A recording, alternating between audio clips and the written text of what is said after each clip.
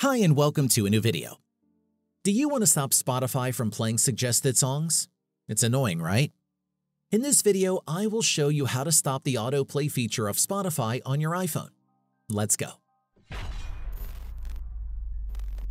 First, go to the Spotify app on your phone and click Settings in the upper right corner. Next, select Playback and scroll down to find Autoplay. Turn off the toggle next to Autoplay and stop Spotify from playing suggested music. And that's it. You can now listen to your favorite songs without worrying that Spotify will play music that isn't your type. And that's it. If I could help you, feel free to give this video a thumbs up and don't forget to subscribe. Leave a comment down below if you have any questions. See you next time. Bye.